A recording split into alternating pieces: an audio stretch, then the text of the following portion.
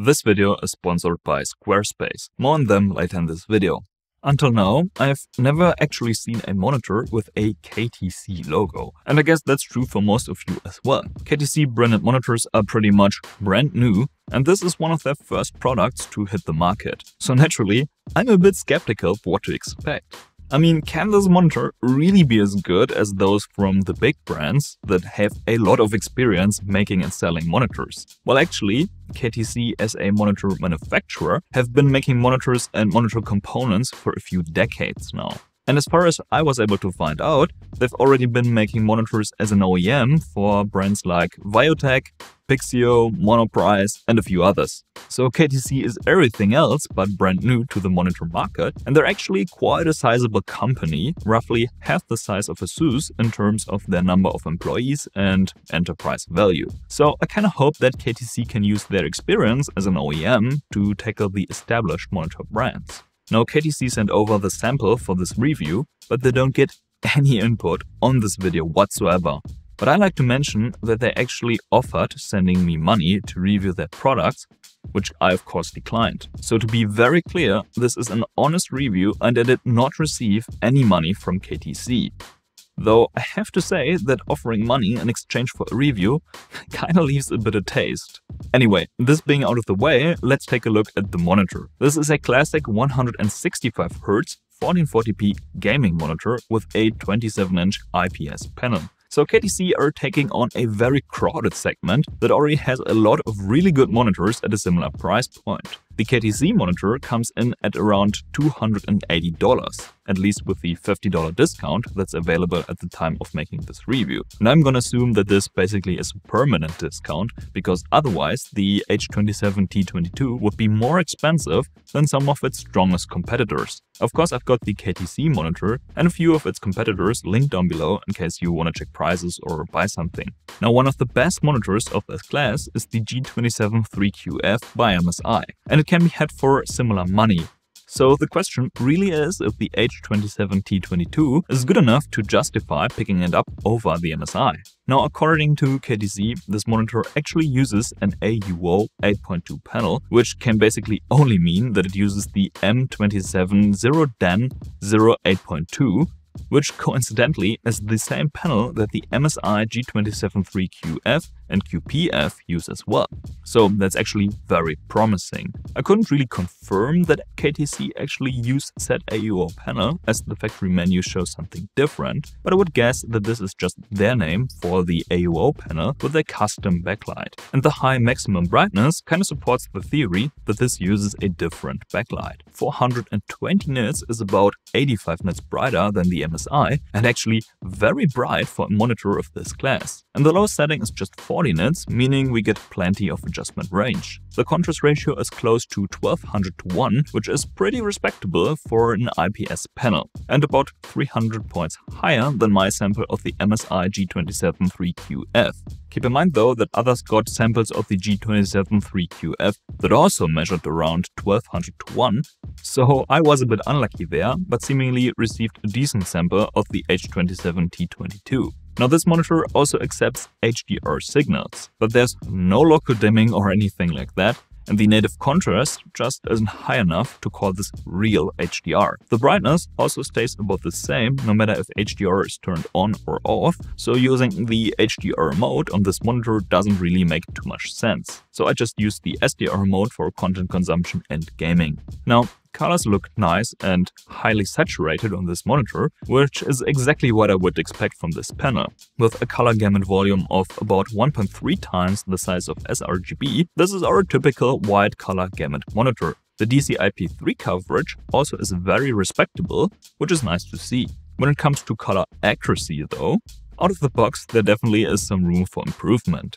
Though I like that the color hues are pretty much on point, and the gamma looks decent as well, even though it's a bit too high towards the bottom end, resulting in dark tones being almost black. The sRGB mode has a slightly better gamma tracking, though unfortunately this mode is just a bad joke. It doesn't even clamp the color gamma to sRGB, which literally is the purpose of an sRGB mode. On top of that, it leaves us with a super warm yellowish white point we can't even correct in this mode. So I'd recommend dialing in some custom settings instead. And the color accuracy I was able to achieve that way is actually pretty good.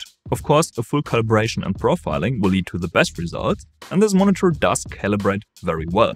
In case you don't have access to a colorimeter, I'd suggest using these settings.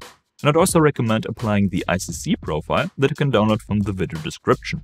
Now, before we talk about all the gaming-related stuff, here's a word about the sponsor of this video. Squarespace is an all-in-one solution for your website needs. Whether you want to sell your products on an online store or just want to start a personal blog, Squarespace has all the tools you need to sell physical or digital products or just making a good-looking blog. Creating a website is just a matter of a few minutes, and if you want to make your website stand out, the design panel offers hundreds of custom settings that allow for deep customization.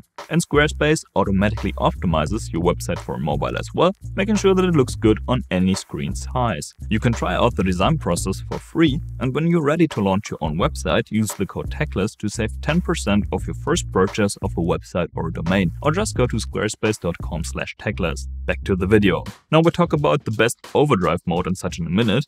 But while you're in the settings, you should also turn on the FreeSync/G-Sync setting, which weirdly enough is turned off by default. As the monitor is not certified as G-Sync compatible by NVIDIA, you also have to manually enable G-Sync in the NVIDIA control panel in case you have an NVIDIA GPU. Despite the lack of an official NVIDIA certification, G-Sync works totally flawless. I did all my usual tests and couldn't detect any defects like flickering or stuff like that. And LFC kicks in at around 55 FPS by the way. Now I've played quite a few hours of Valorant and a few other FPS games on this monitor, and I have to say that this definitely is one of the fastest gaming monitors of this class. We'll take a look at the response time measurements in a bit, and of course I've also used Burbus's pursuit camera technique to capture what moving objects actually look like on this monitor. Now KTC provides us with 4 different overdrive settings, and just like with virtually any other monitor brand, KTC's highest overdrive setting is also much too high, causing a lot of visible overshoot.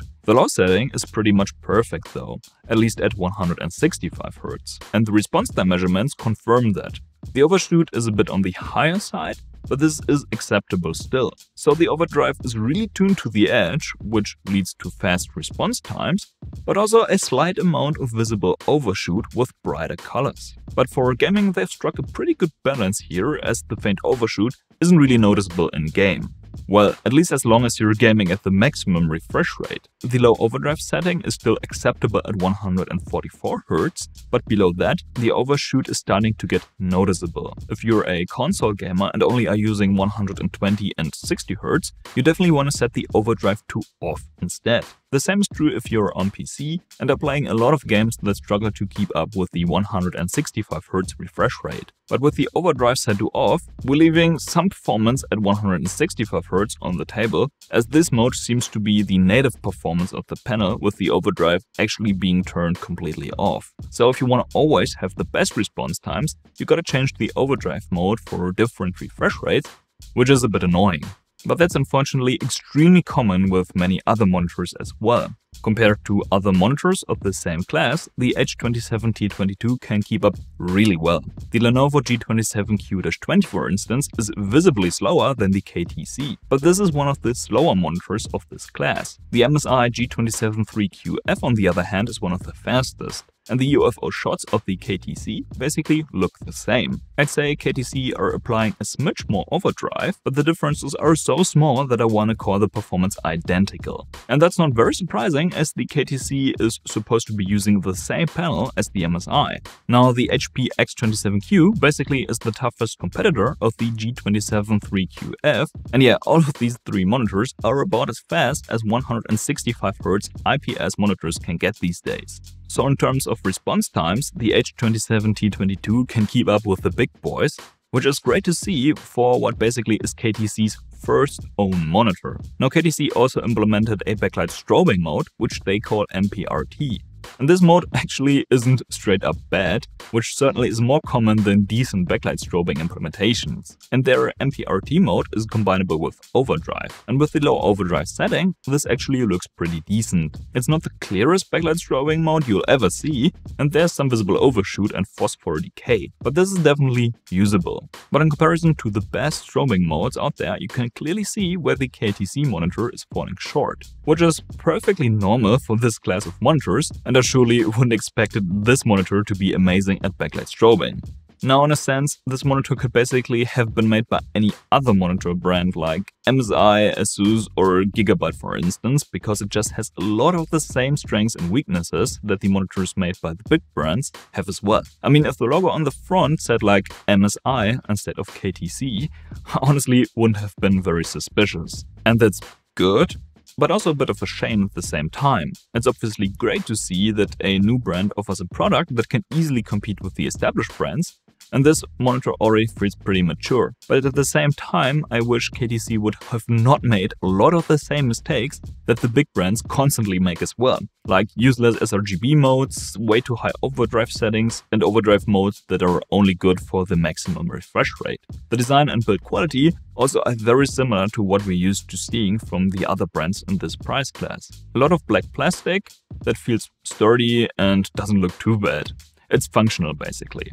Now, I often mock monitor manufacturers for putting red accents on their monitors, but in this case I actually wish this was red, because it's actually more of a pink, which probably is a color scheme that goes well with even less setups than the typical gamery red and black. Apart from that, KTC made a really good design choice by going with a small rectangular base instead of legs. This takes up quite a bit less space on the desk, and you can get the monitor pretty close without getting in the way of the mouse or keyboard. And that's great if you're playing a lot of FPS games with a large mousepad and low sensitivity. The stand also allows for basically any adjustment you could ask for.